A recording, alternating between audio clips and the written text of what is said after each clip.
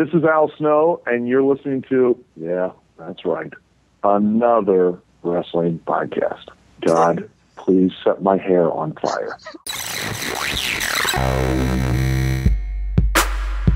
It's time for another wrestling podcast with your hosts, Steve Credo and Jonathan Benjamin.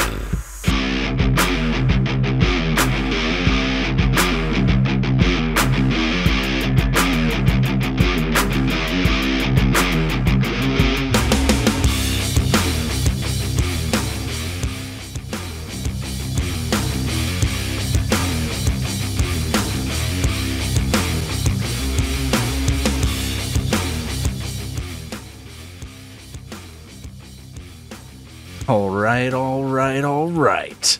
Jonathan? Yes. This is episode 28. Yes, it is. Wow. It's another wrestling podcast. I'm Steve Credo. And I'm Jonathan Benjamin. And welcome to another... Oh, I see how it is. Yes. Thank you. Wait, let me try that. If that seems to be the thing happening. All right, let me try this, Jonathan. Whatever, Mr. Sound Effects guy. Okay, here we go. And I'm Steve Credo. You motherfucker. All right, but anyway, guys, regardless of the sound effects, you know who we are. This is another wrestling podcast, episode 28. A lot of stuff's happening, Jonathan, with you and your sound effects over there. But hey, guys, welcome to another show. Welcome to another wrestling podcast where we're going to talk about anything and everything wrestling. We have a kind of a unique topic in store, but before we get to that, Jonathan, do you know who's joining us today on a very special episode? Yeah, absolutely. I think it's going to be our best show ever. And I'm going to hold you to it. Ever. We will be talking to the owner, creator, the alpha and omega of FWE. Jordan Schneider will be here in the studio with us today. Awesome.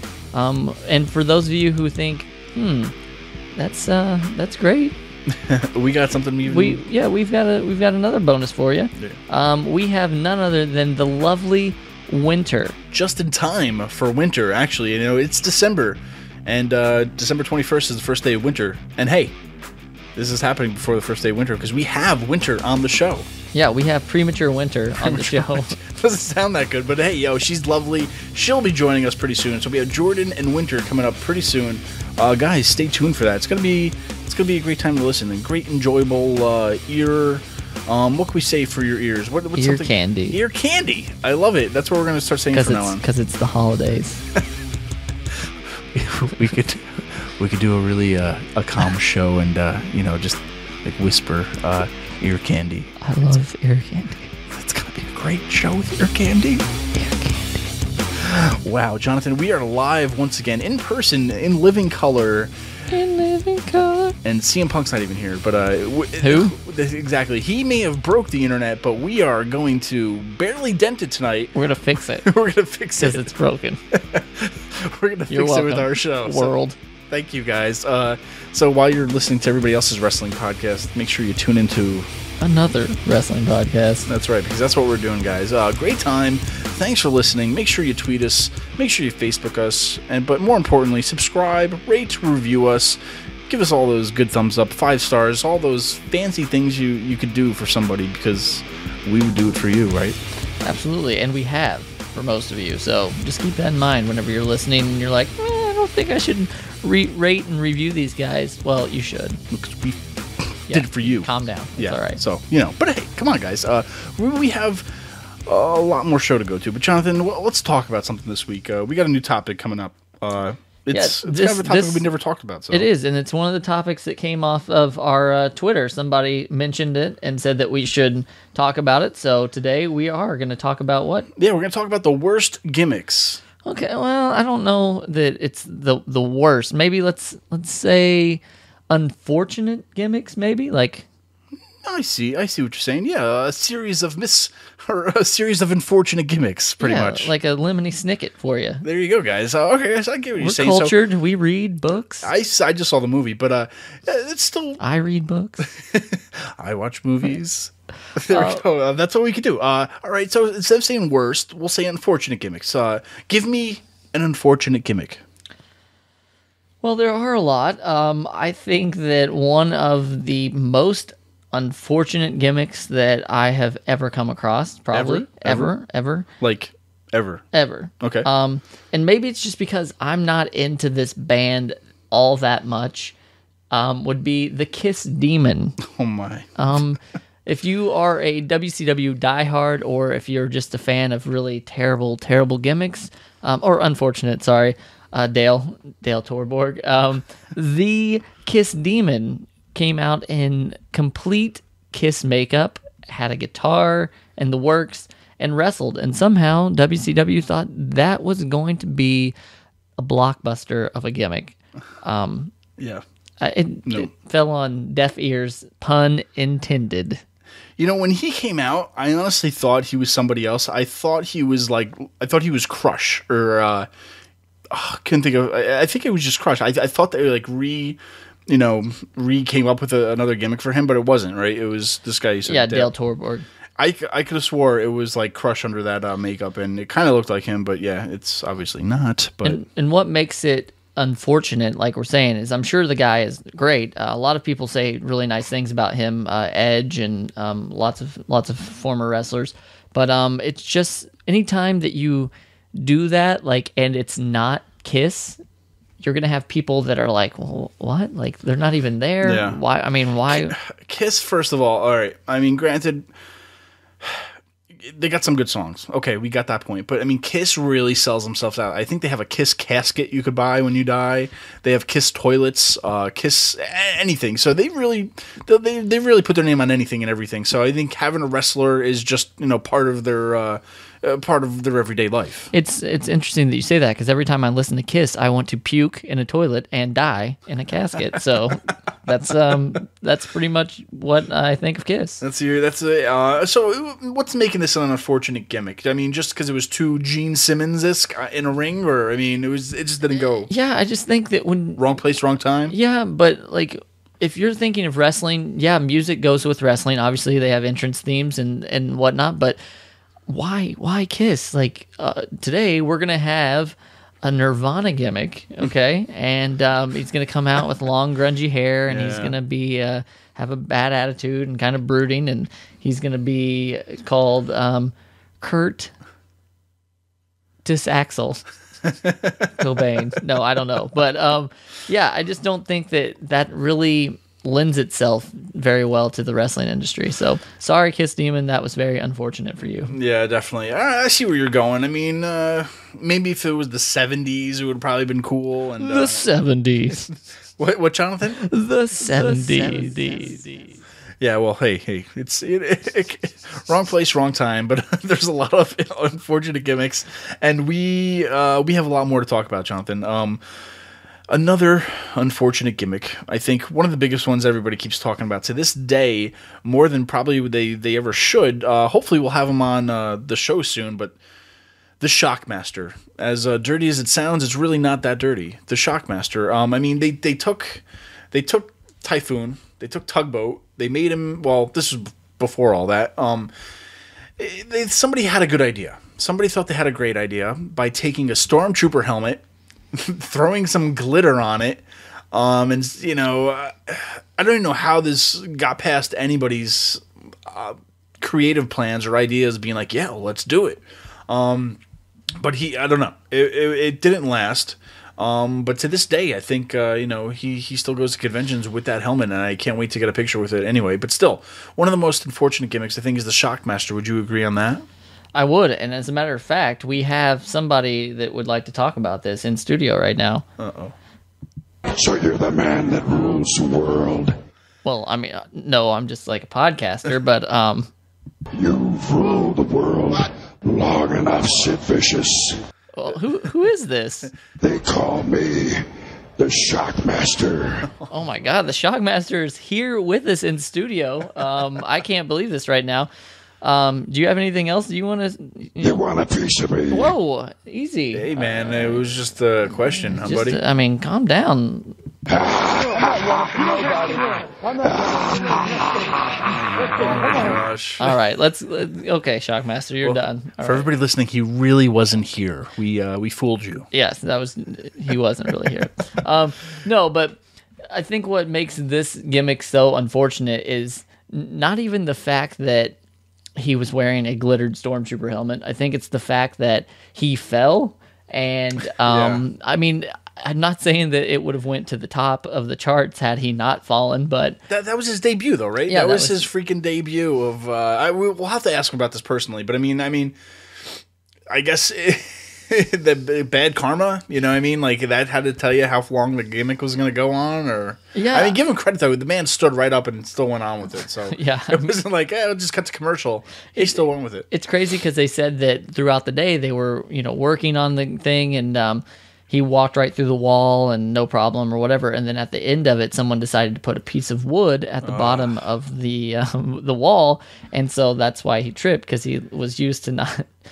it's very unfortunate for him. I wonder if it was a rib from somebody. I wonder if somebody was like, fuck this guy, I hate him, or or something to where it's like, I know what they're gonna do. Let me just stick this over here and see if you can get through it. But it probably wasn't. But maybe it's just fun to think that, I guess. I mean, and he's had so many different gimmicks. He was Big Man Steel. He was Typhoon. He was Tugboat. He was the Shockmaster. I mean, he's really kind of lasted for quite a while with just kind of unfortunate gimmicks, but he owned every one of them, and that's once again the unfortunate part of this is he's a great guy, but he just got saddled with some bad gimmicks. Yeah, definitely.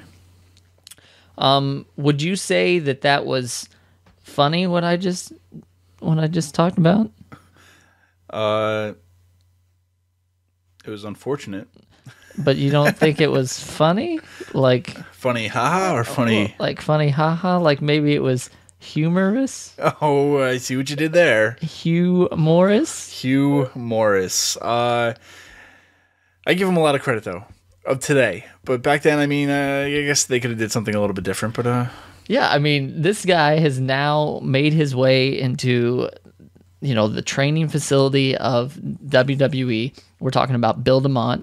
In WCW, he was part of a group called the Misfits in Action, but prior to that, he was simply known as Hugh Morris, and he would come out and laugh hysterically and then just stop. So he was kind of like a heel, but his name was Hugh Morris. So I don't know what's more unfortunate than that. It's like a sad clown. It's like, it's like when Doink the Clown was Evil Doink. It's very unfortunate for Bill DeMott. Yeah. Granted, he's a talented guy, talented wrestler. No, not taking that away from him. It's just, I guess, the unfortunate gimmick that he was given. I guess back then, honestly, he didn't really bother me too much. Maybe I just didn't watch too much of him, but I was like, I get it. It's funny. But yeah, when you look back on it, it was really, probably not one of the best things I guess you could have given. So it was not humorous. It was not humorous. Okay. There you go. You gotta love Jonathan with his little segues here. Speaking of segue, that's not really a good segue. That's a term that we use in the business. In the biz. Our biz. So, whatever. Segue. Let's talk about somebody else. Beaver Cleavage. Yes. A lot of you might remember Beaver Cleavage as being one half of the Headbangers. Yes. And he had a few gimmicks in between too, but one of the worst things they could possibly have given him was Beaver Cleavage. Yeah, it was a take on the show Leave It to Beaver, but it was during the Attitude Era, so puns and innuendos intended. He was Beaver Cleavage. And they even had a highly sexualized mother figure for him. So it was a very strange thing. He was in the Headbangers. He was also Chaz. He was also in the group with D'Lo Brown. They were called Lowdown, and they were a tag team. He was, a good wrestler and everything, but it was so stupid. I think the vignettes were very funny. They were kind of, out there, but... I don't know, like we've stated in the past, who comes up with this and says, I've got a great idea. We're going to go back to the 1950s, which is not the audience that we're trying to appeal to, but we're going to go back to the 1950s. We're going to spoof a show called Leave It to Beaver. It would have been more funny or funnier if it was like something from Full House or, something more relevant, I guess, is what I'm trying to get at. Yeah, definitely. And Charles Warrington, who was Mosh in the Headbangers, who was also Beaver Cleavage, he had a few other gimmicks in between there. You know, he was the Mother Smucker, Spider #1. Just reading some of his ring names he's had, but I mean, I think they gave Beaver cleavage without going into to so much history of it. You know, as the Attitude Era, they were trying to do different racy, spicy things, and I mean, I guess that was one of the ideas they just threw out there to see if it stuck. And it did not. Yeah, it did not. So, because I think what happened was, I believe after Thrasher suffered a knee injury, they they broke away from the Headbanger, so they tried to give him something else because he's a talented wrestler. He was still a good worker, but you know, it was one of those things that they just had to repackage him into something else. And I mean, I don't know. You know, he had a voluptuous Mrs. Cleavage. Yes. And the two would exchange sexual innuendos and innuendo. Yeah, in what endo? But, you know, I guess it was one of those things that they really just tried to be racy and whatnot, and, you know, it didn't really come across as marketable. Yeah, no, and like we said, I just think that with the Kiss Demon, you just get a lot of things that are out of touch with the people who are actually watching your product. So, yeah. You know, they're always reaching for that 18 to 35 male demographic. And what 18 to 35-year-old male in the Attitude Era was watching Leave It to Beaver? I don't get it. So yeah, it's one of those things where they, I don't know, who knows? But it's just one of those things where somebody thought they had a good idea, and that person who thought they had a good idea probably grew up during the Leave It to Beaver days and was like, hey, I still remember it. Yeah, that'd be funny. Sure, I guess. Yeah, I think that one of the biggest ones, quite literally and figuratively, one of the most unfortunate gimmicks had to have been by the gentleman named Mike Shaw. For those of you who don't know who I'm talking about the gentleman who would later become Bastion Booger. Do you remember much of Bastion Booger when he was in WWF? I just remember him as one big fat booger. I don't know. He was a big guy, pretty much. He kind of reminds me of what Brodus Clay's dad would have looked like. That's what I see. Is if you want to make me think of something. What's crazy about Mike Shaw, and heck of a guy. He's passed away, but he was a great guy. Is that he's one of those people that in WCW had a pretty big and good gimmick with being Norman the Lunatic, and then later Norman the Maniac. But he got a lot of good matches out of people. He wrestled with Mick Foley. I know he's got a lot of good things to say about him, but once he jumped to WWE, that's where the problem started for him. And Credo, I don't know everything, and I know that sometimes I may surprise you with certain things or whatever, but when he first got into WWF, he was Friar Ferguson, and he was like a mean or a bad monk, and I think that WWF at the time got a lot of bad press from that, and so they dropped the character. Yeah. So what does Vince say? You're going to go from a monk to somebody who's just horribly obese. Yeah. And you're going to like pick your nose, you're going to like have food coming out of your mouth, and that's pretty much what you're going to be.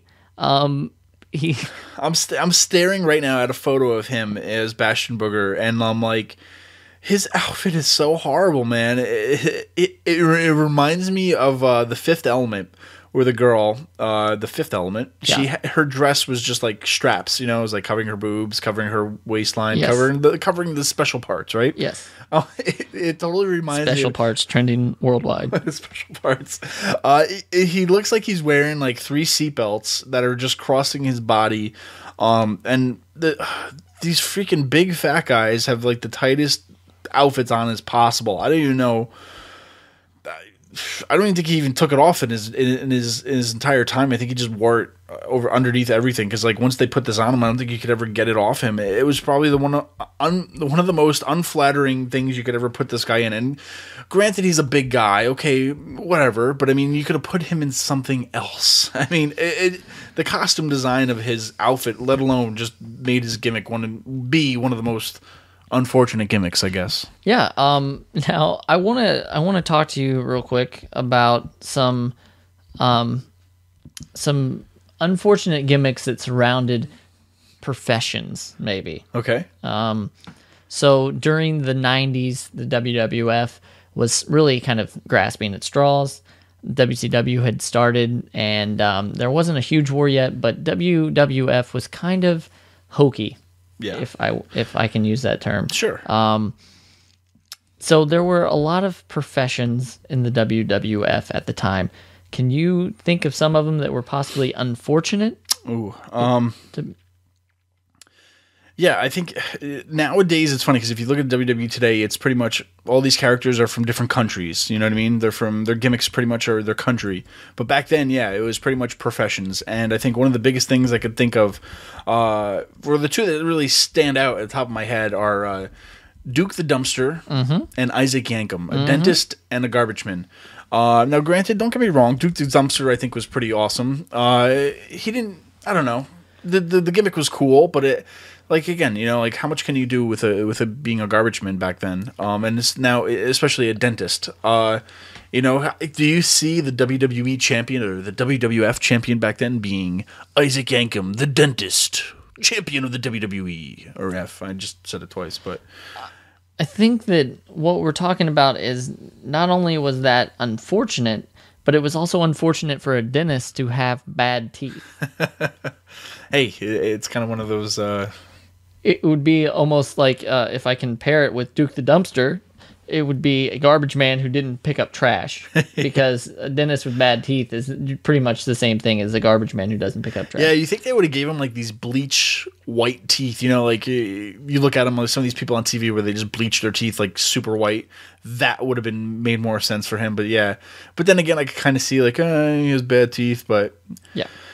Yeah, it's unfortunate because like a lot of these guys, man, back then it was just gimmick central, and it was just like, oh, you could be a doctor, you could be a dentist, you could be a garbage man, you could be, you know, a police officer, and so on and etc. It was just you know, job central of take your job, make it a gimmick. Yeah, I think that some of the ones that we'll just kind of briefly, go through some of these. You know. This wasn't a profession, needless to say, but the Repo Man, Barry Darso, who was in Demolition and had another list of just horrid characters that he did.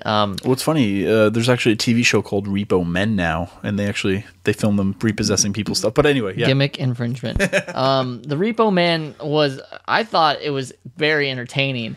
I think that his ring gear is probably my favorite almost of all time. He had like a little Zorro mask on and then like a trench coat that had tire tracks on it, like he had been run over. That doesn't even make sense. Yeah.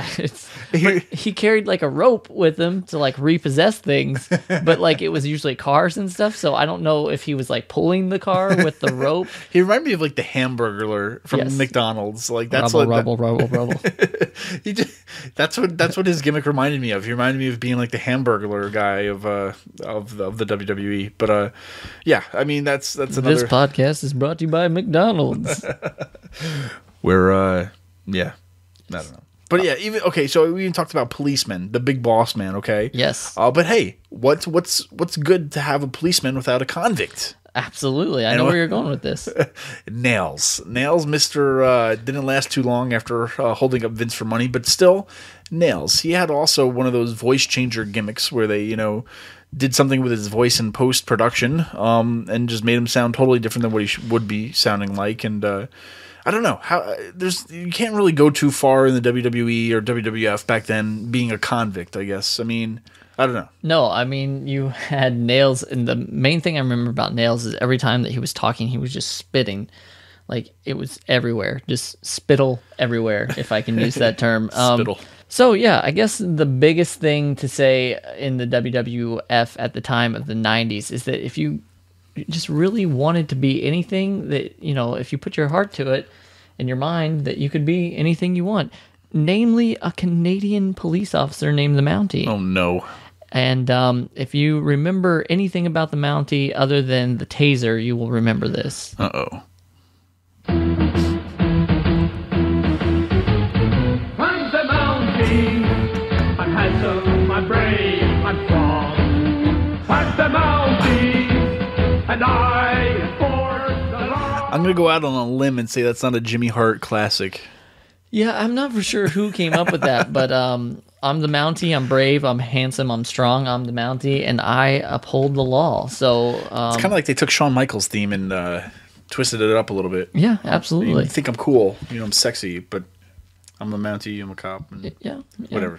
I don't know. So let's kind of we've spoke about a segue in the past, and for those of you, the more you know, this is what a segue is. We're gonna be speaking with Winter in a little bit. So do you know where I'm going with this? I think I do, and I think we're gonna bring some family issues up about it. Yes. So feel free. Segue. So Paul Burchill, the Ripper at the time, was, I thought, a great wrestler. He's one of those people that I would kind of put in Cesaro's category, where you can look at the person right away and tell that he's athletic and he's, a pretty good wrestler. But they didn't really know what to do with him. And this was prior to him being a pirate. So they said, you know what, he's from England, so let's pair Katie Lee, who has an accent and this will work. So they never really introduced who she was, just Katie Lee Burchill. And then all of a sudden they start to seem like they're kind of together. Yeah. But you don't know if they're a couple or what. And then it comes out that, what, Credo? They're brother and sister. I want to bring the crickets back because I just don't, once again, and this isn't the first time that this has happened. I've listened to actually, if you've watched the WWE DVD about Vince McMahon, there's extras where he talks about how Stephanie and Shane, he wanted to do an incest angle with them. So I guess if he feels that it's not off limits for him, it shouldn't be off limits for just two performers. But once again, where do you go from that? I mean, hey, I'm Paul Burchill and I'm Katie Lee and we're brother and sister. And what gain from that? I mean, it's not like it's a belt. It's not like it's a new cool thing. It's, hey, we're brother and sister. Yeah, and you can't kiss your sister like that, and Yeah, this isn't Joe Dirt. This is, It was one of those things, I guess, like I said, they threw it out there. Hey, how can we be different and be, this is live, raw. This is, we got you kind of thing. And, it's another unfortunate gimmick, I guess, that they were given. Because they're both talented wrestlers, no doubt about it. It's one of those things, man, where they come in and it's like, oh, we got to give you something. And you just can't come in these days and being a talented wrestler. You got to come in with this gimmick that gets over, and unfortunately, you're not going to get over where you're sleeping with your sister. Yeah, I guess that I would like to know the ratio of unfortunate gimmicks to great gimmicks. So, out of all the wrestlers there's ever been in the world, maybe there's 10,000 gimmicks, and out of those 10,000, 300 of them stuck. So, but I think it depends on the person. Katie Lee went on to some success, Paul Burchill as well. And actually, I just read an interview where Paul Burchill is a firefighter now, and he's training to be like a nurse as well. So kudos to him, and that's awesome. Yeah, that's it. And when we talk about these guys, we're not talking about them personally, guys, when you're listening out there. Obviously, we're not talking about the person who plays them. We're just talking about some of the gimmicks they were given. Bad things about Mantor. we even get to Mantor. And, we didn't even get to a lot of these other unfortunate gimmicks. But, I mean, when you think about it, I guess the time is different now. But there's a lot of unfortunate gimmicks today, Jonathan. Let's really quick, off the top of your head, what's one gimmick right now that you think goes in this category of unfortunate gimmicks? Give me one person right now. I'm going to go with Rowan. I'm going to say that Eric Rowan is a very unfortunate gimmick because he was great when he was in the Wyatt family, and I knew this was going to happen. I knew it. I bet you $1 that this was going to happen. They break him up from the Wyatt family. They give him a Rubik's Cube, and now he's a genius. And a wine drinker, apparently, they said. And it's just like, really? I mean, he's a big monster. Exactly. They don't have to do anything with him except have him go out and destroy people. That's it. And that's it. I mean, Harper is great, and he's doing just that. But they started to do some weird stuff with Rowan, and I feel that that's very unfortunate for him because he started at the top, and now he's just going into the dredges. It's just... Yeah, and I'll bring up one person, too. It's the tag team of the Los Matadores. Yeah.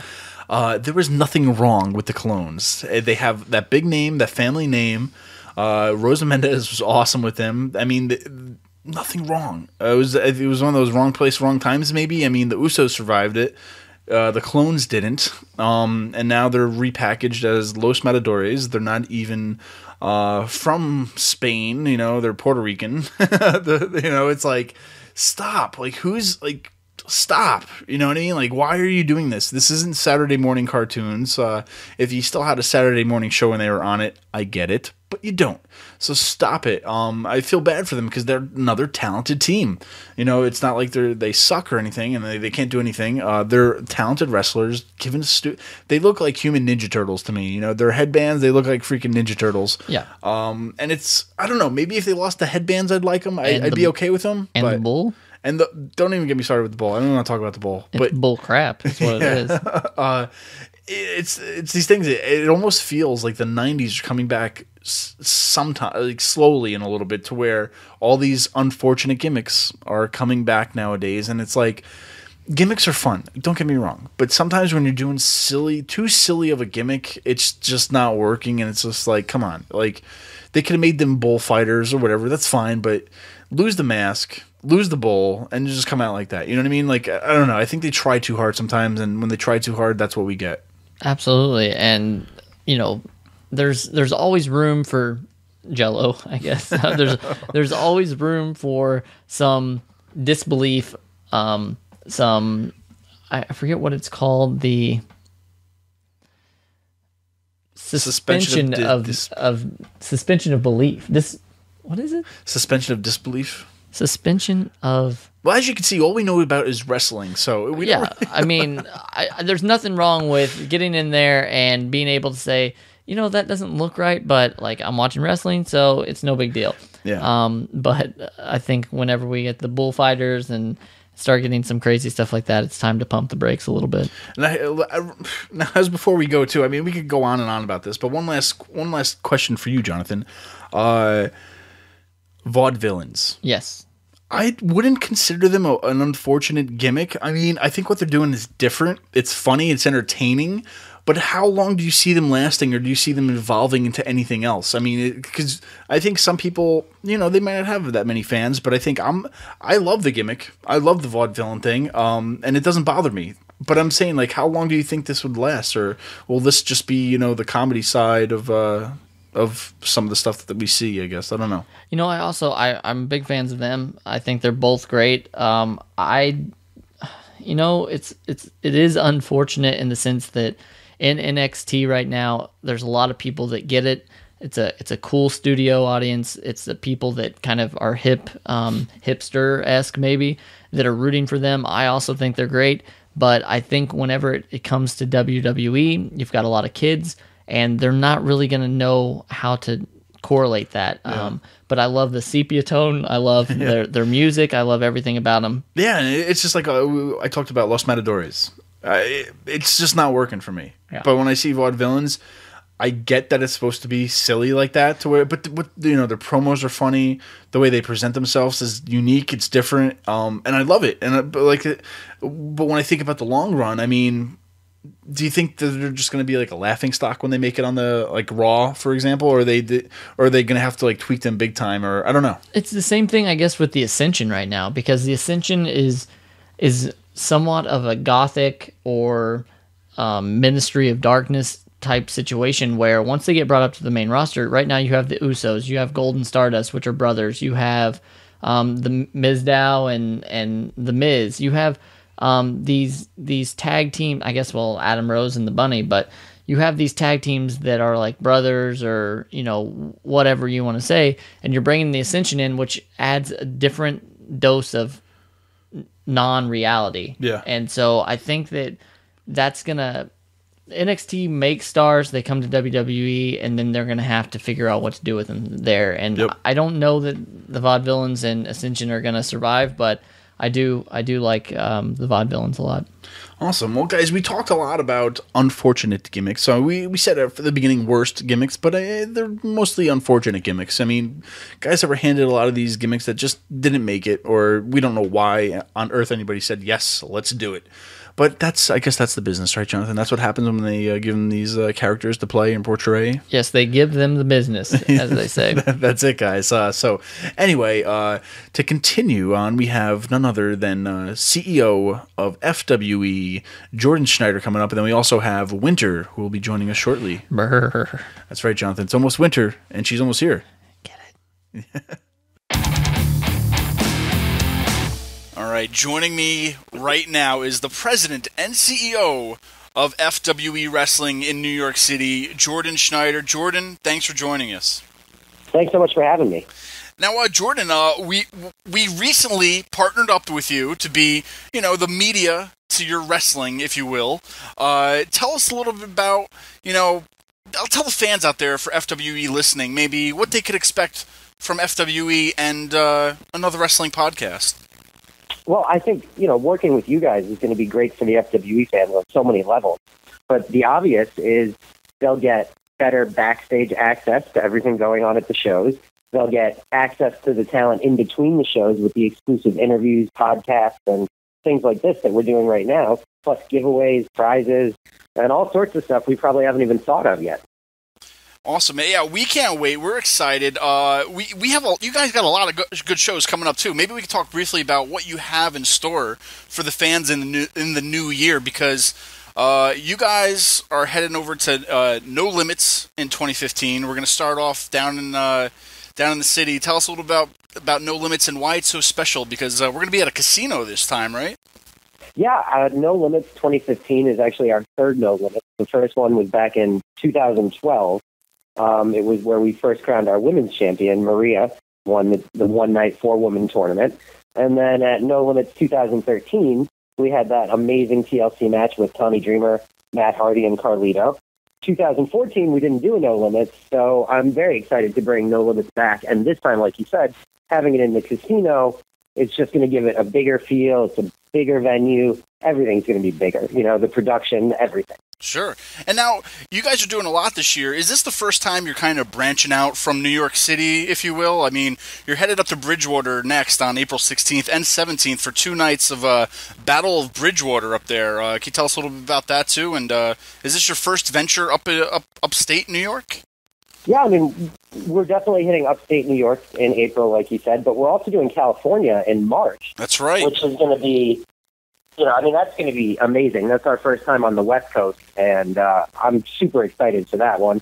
And you had our heavyweight champion, John Hennigan, on, and he dropped the bomb that he's wrestling AJ Styles for the first time ever. So, New York is obviously our home, but like you said, it is time to branch out and expand and take the show on the road and show fans in other markets what FWE is all about. That's great. And how do you feel now as, the president and, in charge of the company, to where you guys get to start branching out now? Does it make you excited, nervous, or I don't know, how does it feel for you being able to go to California one night and then a few weeks later go up to upstate New York, just to sort of spread out from New York City, if you will? I mean, it's definitely a little nerve-inducing because you obviously want to make sure that the show lives up to the FWE standards and that everything goes according to plan, be it the lighting, the staging, the talent, and little things like that. So it'll make coordinating, all that much more difficult. But I think we have a really good group of guys and, awesome staff, and we'll be able to pull this together. And, if it doesn't work, then we'll try somewhere else. There's tons of places to run shows, and the first time you go anywhere, it's always, a tough outing, and the second time is usually better. So I know, like for instance, you mentioned 2 nights in Bridgewater, plus we have Rochester coming up. That'll be our 20th show, and, FWE in Hollywood. So assuming everything goes as planned, that's 5 shows, I think, in 10 weeks. And then we have stuff we haven't even announced in other cities, states, towns that we're working on for the end of the year. So it's just time, to really give it the old college try. And I didn't want to just sit still and be content running in, one area. So it's, you got to kind of just grow, and otherwise you just, I don't know. It was time. Sure. it was definitely time to give it a shot. Sure. And now, for all the new fans listening, maybe some people who aren't familiar with FWE in the city, they could be listening to you guys from wherever right now. Maybe, can we give a little bit about, a brief history about you, maybe? How did you guys come up with FWE, or how did you guys get started? How did it all come about? In a brief explanation, if you will. I mean, maybe there's a long 2-hour story we could do a documentary about, but I don't know, maybe just letting the fans know who are listening now that, have probably never heard of FWE, that, aren't from around New York City or whatnot. Sure. I mean, I actually started as a wrestler, which a lot of the FWE fans, the original FWE fans know, because I've worked a few of the FWE shows. But, we were like anyone else on the independent circuit. We were traveling to Pittsburgh and going all over wherever we could to get booked and do shows in Ohio, West Virginia, Philadelphia. And there were little things where it was like, okay, that was a really good show, but, the curtain was really bad, or there was no lighting, and, why didn't they record it? And the sound system wasn't so good. And we started talking and saying, well, we could do that. And well, what if we did this? And we know, these people, and they're really talented and underutilized. Maybe we give them the stage. Mm-hmm. And it just kind of snowballed into what it's become today. Nice. And now, you said you already had big plans for this year. This is pretty much, I would say, the first time you guys are kind of branching out to other states and other territories, if you will, bringing the show on the road. This is, the first time in 2015? Yep, definitely. I mean, we've done, we did Long Island for FWEX. That was our 10th show. We've done Queens, we've done Manhattan, we've done Brooklyn. But we've never left that area. So this is, exciting times for everyone here at FWE. Sure. And now I want to talk a little bit about your website, too, because I think you are one of the few promotions that actually offer, video on demand. You guys, I give you the kudos, because you're actually up with the times. You're not, people aren't just buying your videos online or whatnot. You can actually watch it live, stream it, and pay for it on your site. Tell me about, how is it competing with other companies to where, you try to be update and on top of things like this? Because, in today's market, people want to watch pay-per-views compared to, waiting for the DVD to come out. We're in, like, the now generation where we want it now. How did this come about to being like, hey, we need these videos live, streaming, and now, you know what I mean? Because not too many companies are doing it yet. They're still selling the DVDs on their site, and not too many people are offering what you guys offer. Can you tell me how that, is helping you guys out as a company, too? Yeah, we've actually had video on demand since our very first year. So, like, our very first show, we had an iPhone app before the show even happened. We had an iPhone, Android, BlackBerry app. And we knew from day one that was going to be something that was important to us. And we put the whole first show in the app for free. And then I think it took us probably about 6 months to get the video on demand thing built. And we built it from the ground up. I mean, we hired, people to build it the way we wanted it. So it was integrated with our systems, and you use tokens to watch matches, and there are free matches and matches for 5 tokens. And, you could buy the whole show for 50 tokens or whatever it is. But, video on demand has been great for us because you can, like you said, instantly access that content. And let's say someone missed the pay-per-view last night. Well, it's up on our site 24 hours later. Or if they just weren't sure, I don't know, maybe it's going to be good, maybe it won't, and then they hear about it and they're like, okay, I got to see this. They can instantly. So what you're trying to tell me is that you guys had a network before WWE. We were doing Blu-ray pretty much before WWE was. They did a couple shows a year, like WrestleMania and SummerSlam and things like that. Yeah. But every single show we've done has been on Blu-ray. As far as I know, we were the first indie company to do it. I saw a few others later claiming, we're the first on Blu-ray, but we already had a year worth of Blu-ray titles to sell. So I got the proof that backs that up. Now, let's talk a little bit about the championships in your company, too, because I think you're also one of the first companies that I know, at least. I don't know anybody else who's doing this, at least on the East Coast, that you guys... The replica titles? Like, you guys already have replica titles for sale? What's funny is, I don't know if it's accidental or if they're just watching us, but we have a little friendly rivalry with Ring of Honor, and we are actually further along in the social media race than them. We're the number 3 behind WWE TNA. And then we announced our replica titles, put them out, and then a few weeks later, Ring of Honor started to do theirs. I don't know if they're available yet, but another case of us being first.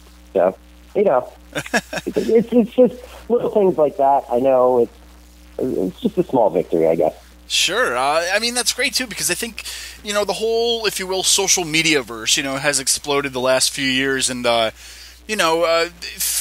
years ago, if you were telling people you're going to send out a tweet about something, they had no idea what you were doing. Now that's like the only way people communicate with their fans and whatnot, with the superstars. I mean, how it has, social media pretty much revolutionized what you guys do you think? If it weren't for social media, we wouldn't be where we are. And that's, the truth. Because day one, when I realized, we need a commentator, how do we get one? Well, I guess this Michael Chiavello guy, he's pretty awesome. Maybe we could send him a tweet. And he responded with an email contact. And we literally probably had 4 Twitter followers. We were still the egg profile picture. And he responded, and we got his info, got him aboard. We got Winter originally through Twitter. So little things like that, I mean, it definitely helped. Having Michael Chiavello legitimized us from day one, in my opinion, because if you're a fan of MMA or soccer or boxing or any sport that you've heard this man call, he brings such a different element to it, and he makes it so exciting. Like, if you watch FWE Back to Brooklyn, we had that 6-man tag with London, Kendrick, and Lethal versus the Young Bucks and Petey Williams. Yep. Like, watching that match, hearing Chiavello call it, it literally still to this day gives me goosebumps. It's just probably one of the most amazing moments in our company's history. Yeah, I say today too, with what I see on TV, is that you need the play-by-play guys as much as you need the guys in the ring, and without them or the guys calling it, it's like you might as well just play music or something during it, because I don't know, it adds that element. I've listened to all the shows, I've seen all the shows for FWE, and the commentary is that third man, if you will, that adds to the show. Imagine Mick Foley getting thrown off the cell and JR just sitting there, crickets. Like, it wouldn't be the same. That moment is immortalized, in part by Foley's insanity and in part by JR's call. So moments like that can definitely make or break something important. Sure. And now, I always try to ask people, like, hey, were you a fan before you did this and stuff when I talk to wrestlers? But for you, I mean, growing up, obviously, I'm going to guess that you were obviously a pro wrestling fan. But how does it feel now to have your own company, to build it from, the ground up? Is it like a different aspect to you? I mean, does it change your mood about pro wrestling, or is it still that, you love it as much as you did growing up? In some ways, it's surreal, and everything's kind of come full circle. I forget what it was that Conrad and I were talking about the other day, but it's weird to have people randomly recognize you, or if you're wearing an FWE shirt, they're like, oh, I was at the show, and it was really great, or this and that. But I actually didn't get into wrestling until a little later. Probably I was like 7, 8 years old, and I just moved to Illinois, and a bunch of kids were talking about Raw, and I clearly had no idea what they were talking about. And this one kid pulled me aside, and he was like, you need to come over to my house today, and I'm going to teach you everything there is to know about professional wrestling. That's great. And that was it. And then, it just, again, like 10 years later, started doing matches and things like that. And it is weird when, like, you get a text at midnight and it's John Morrison or Tommy Dreamer, and sometimes, Tommy very well. So, he says some weird stuff, and it's funny to go from, here's a guy that I grew up watching, that I grew up idolizing, and now we're peers in a way. When he said to me after, I think it was the first FWE HOH double shot, or maybe the second one, and he sent me a text that said, like, I'm your Terry Funk. And that was a really cool moment. Obviously Terry Funk was so important to the original ECW, so, little things like that. Sure. And now, how has the growth of your company, has it surprised you? I mean, can you look back at yourself 5 years ago, and, do you think you'd be here where you, has it come to a point to where it's like, wow, I can't believe that we're actually here now? Has it grown that much in the recent years? Has it surprised you at all? I mean, I could lie and say this is exactly what I anticipated, when we started. Sure. But in a way, it doesn't, because all the things that we saw that all these other companies weren't taking advantage of, where we knew we need to take advantage of this. We need to videotape. We need to have a cool set. We need to have nice lighting and make it an event, not just a show.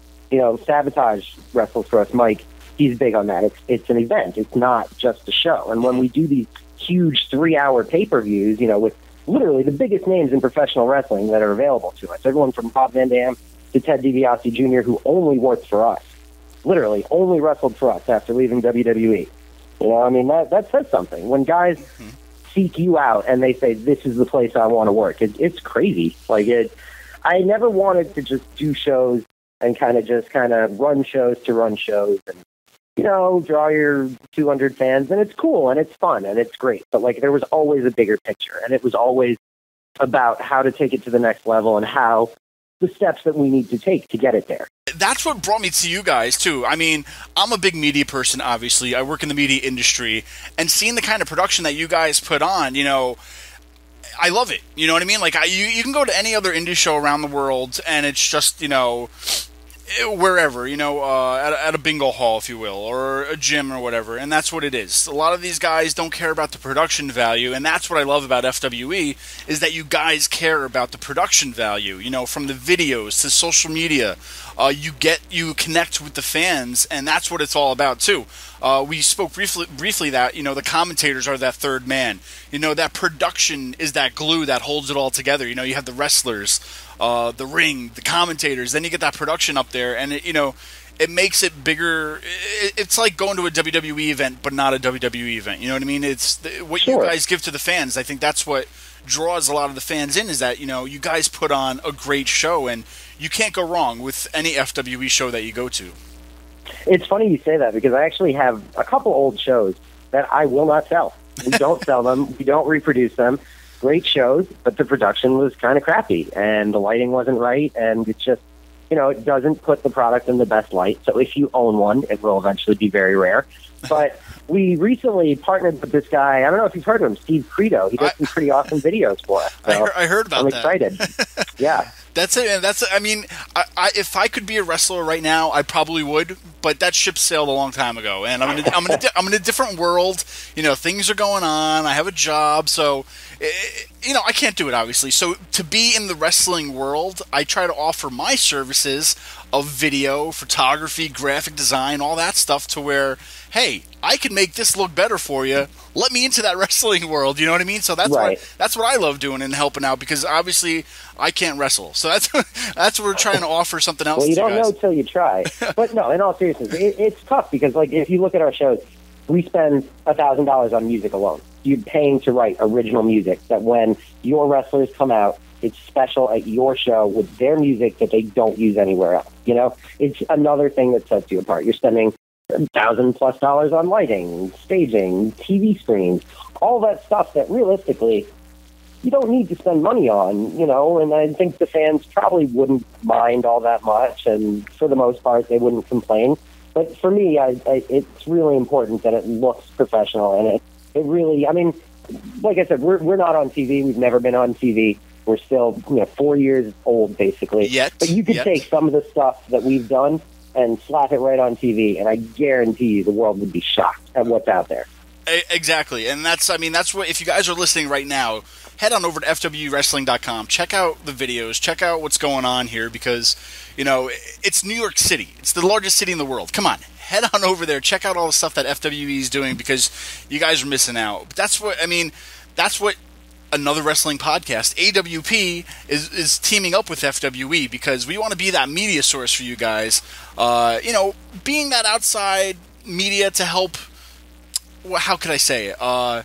Enhance what you guys are already doing. I mean, sure. You know what I mean? So it's like that it's the same way that there's a lot of not so good podcasts and not so good media. That's right. Now we have really good podcasts and really good media that we get to work with you guys, where we know everyone's going to get a good interview, and it's not, you know, the same, like, so what was it like in WWE? Like, why'd you leave? Exactly. Like, you know, it's like, come on, guys. I know. You know, let's all be professional here and try to really look at this like a business, like you are, like we are, and, you know, that's why it makes sense that we're working together. Definitely. Now, what does the future look like for FWE? If you could, I know we talked about the past, if you could maybe look into that, you know, crystal ball and look 5 years from now, is there anything you might think you'd see in the FWE's future or hope for? Or? I mean, if we do the same or better in the next 5 years as we did in the previous 4 years, you know, who knows? I mean, right now the immediate future is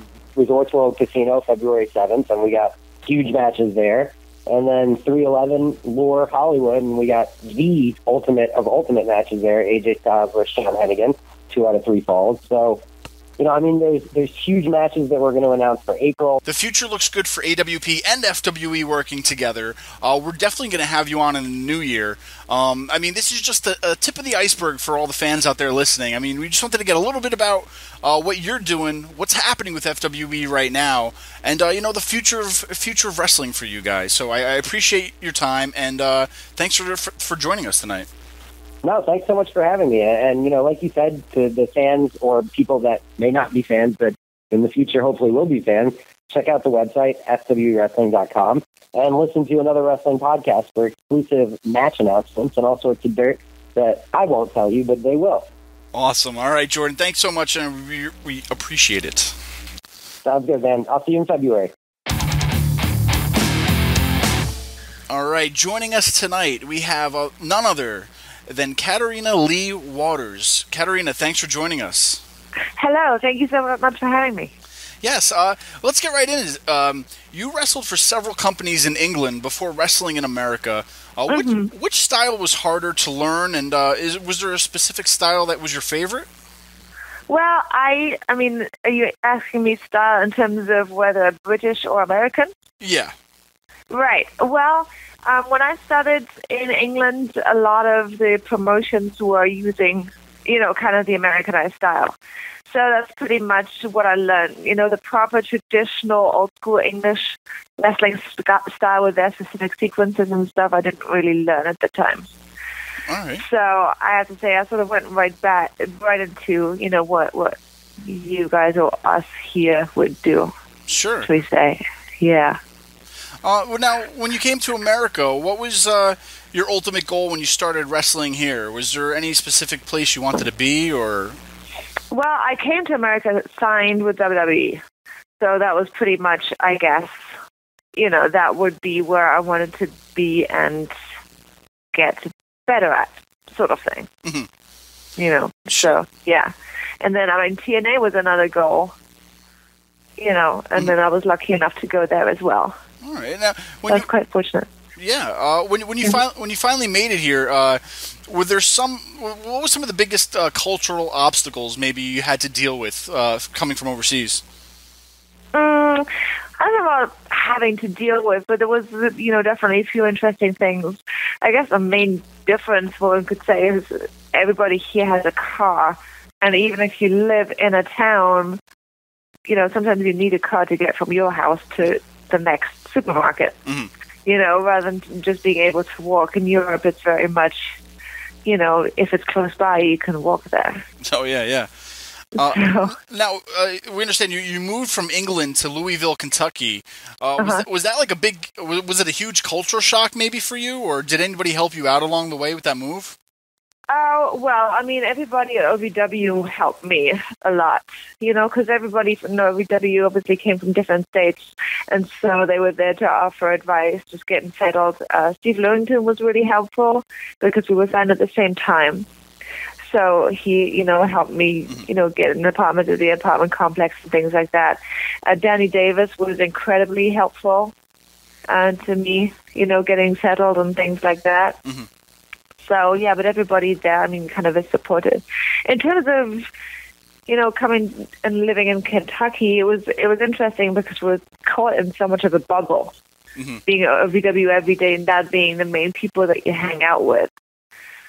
So it's more like the culture shock was to suddenly be involved in that world, say like a little bubble that you then get to live in. Sure. And now, speaking of OVW, who helped train you while you were there? Was there anybody specific that you trained with? Al Snow was the head trainer, who was incredible teacher and just has so much, insight and knowledge. Danny Davis, also, he wasn't so much hands-on wrestling training, but in terms of, because he was running the TV, so in terms of, learning how to put storylines together and, offering advice with that and things like that, he was really great. And Rip Rogers as well, I went to his class a couple of times. So, yeah, lots of people. Sure. Really, yeah. And now, you were doing really well in OVW before getting called up to the main roster. Were you told any maybe plans that they had for you prior to coming to Raw? I mean, was there anything else on the table for you before you made your Raw debut? You mean besides the incest angle? Yeah. No, I mean, that was pretty much it. But then I had to, obviously that died before it even came into fruition. Yeah. I guess, I had to do with it, they were just switching over into the more PG arena. So that was kind of the, the transitional period for that, I guess. So that was pretty much nixed before it even started, unfortunately. Yeah, and I thought that could have been fun, but, I think people look at it in like a weird way and go, oh, incest, but it's not like it's never been done before successfully in film and television. Yeah. It can be done. If it's done very well, it could be, an intriguing angle, I think. Now, so from what you say right there, I mean, you weren't uncomfortable with that angle, were you? Or was anybody else maybe working with you that maybe wasn't quite sure about it? Or how was Paul with that angle? No, we were fine with it.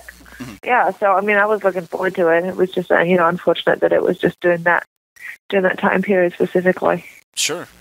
Now, do you have like maybe your favorite moment in WWE? Was there anything that happened, that maybe stood out above the rest that you always think about? I don't know. I guess, I really loved the angle with Boogeyman, and I was very sad that didn't play out until the end. Mm-hmm. We really got unlucky with a couple of things where our angles were stopped short, due to, talent transitioning to different brands or other things like that. So the thing with Boogeyman, I really wanted to sort of see out till the end. That was pretty magical. All right. Now, after your departure from WWE, you moved on to TNA. Were you happier to have more of maybe a character-based gimmick there? Yeah, absolutely. The thing that I really, really loved the most was having a storyline that went from week to week to week, that actually developed rather than having something that started and then stopped and then something else starting, etc. So it was really, for me, it was really wonderful to have a whole year of doing one storyline that really, developed week to week. Sure. And now that you had, some time away from WWE and TNA, is there, which one did you maybe enjoy the most? Can you compare them, or was it like apples and oranges, or?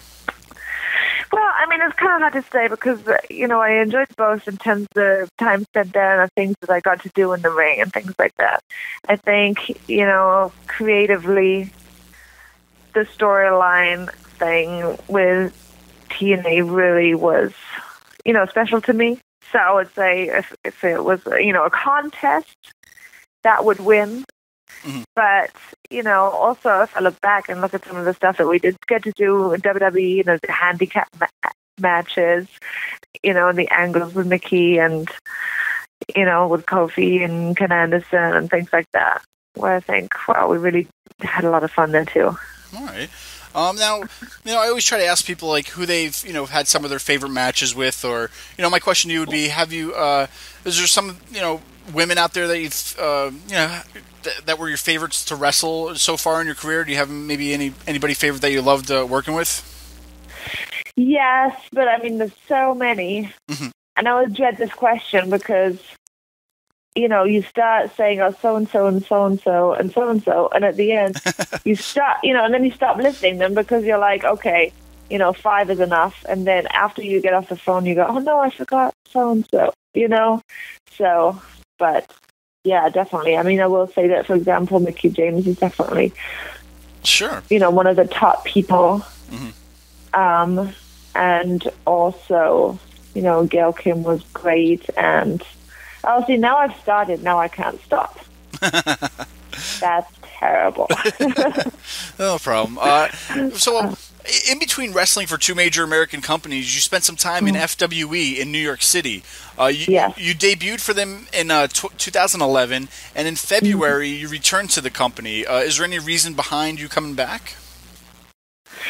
Well, I kind of just I think I got burnt out for a minute. Mm-hmm. And I thought, let me not wrestle for a while and focus, on a couple of other things.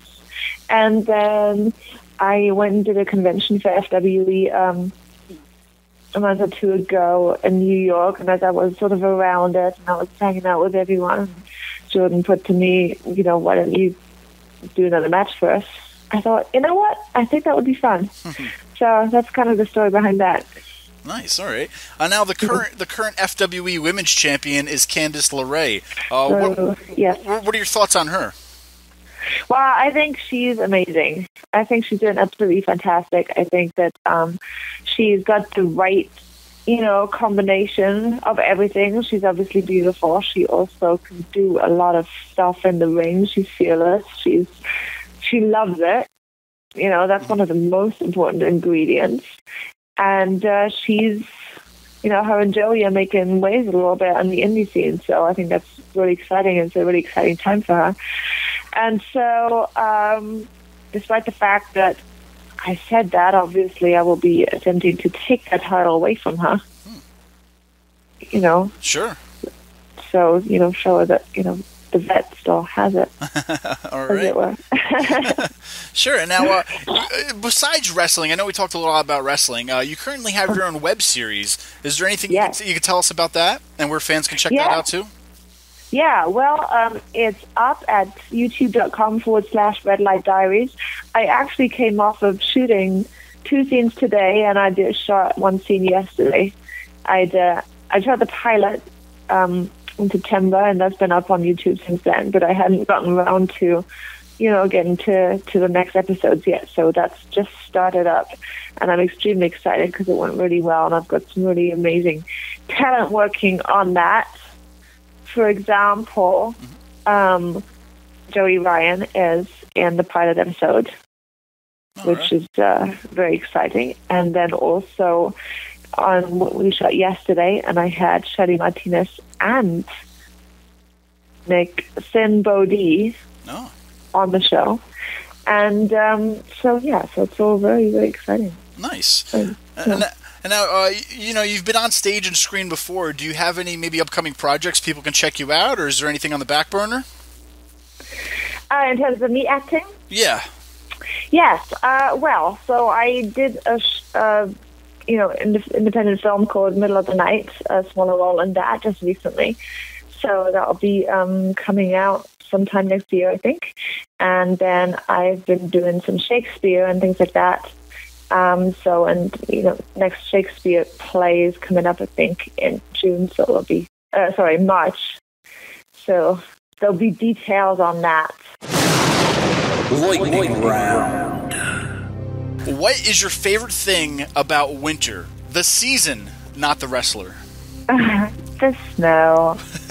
I'm going back to Germany for Christmas, so I'll get to see some snow, so that'll be very nice. All right. Is there a best locker room story you can tell us briefly? Oh, goodness. No, not really. I'd have to think about that one. Maybe get back to you. No problem. What are you doing for the holidays? Well, I am going to Germany, where my parents are and my sisters, so I'm going to be spending the holidays with them, which is always wonderful. All right. And what is your favorite women's wrestler of all time? Let me think. I would say probably, I don't know. There's so many. I'll get back to you on that as well. All right.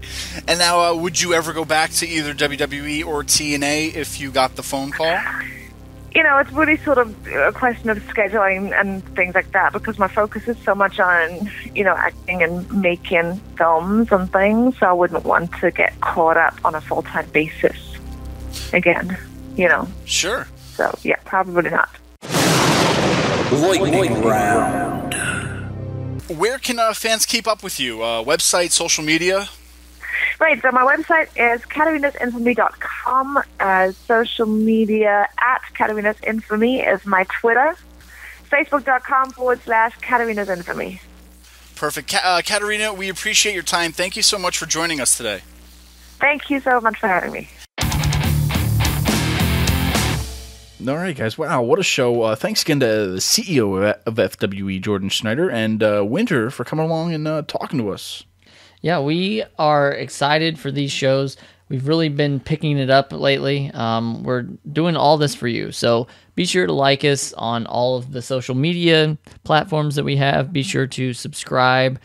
You're not doing it for me? Well, no. Rate, review, all that stuff. Buy a t-shirt, prowrestlingtees.com. That's it, guys. I mean, anywhere and anything we talk about, just head on over to anotherwrestlingpodcast.com because that's where you can find everything we were talking about. But Jonathan, you know what's happening next week? What's happening next week? Say that again. What's happening next week? Well, now that you said that, we have a very special present for everybody because it is Christmas week for everybody celebrating Christmas. Sorry we missed Hanukkah. We can only do so much. But Christmas is next week, and we got some presents for everybody listening, Jonathan. What are those? Well, first, we have none other than Old Saint Mick joining us. I don't want to get too much into it, but if you don't know who Old Saint Mick is, then come on now. He's real. That's creepy. But we want to thank you for listening today. We are an independent podcast. Every week we create something for you to listen to, and it's absolutely free. We are a wrestling podcast for wrestling fans because, after all, we are wrestling fans. If you enjoyed the show today, here are some ways you can help us out. First off, you can subscribe to our show on iTunes. While you're there, rate us and give us a good review. Why not? If you're looking for more AWP, then head on over to anotherwrestlingpodcast.com to find out more about upcoming guests and where we will be. Be sure to like us on Facebook, follow us on Twitter and Instagram, and buy an official AWP shirt from ProWrestlingTees.com/AnotherWrestlingPodcast. We couldn't do the show without you. So tune in next week for Another Wrestling Podcast.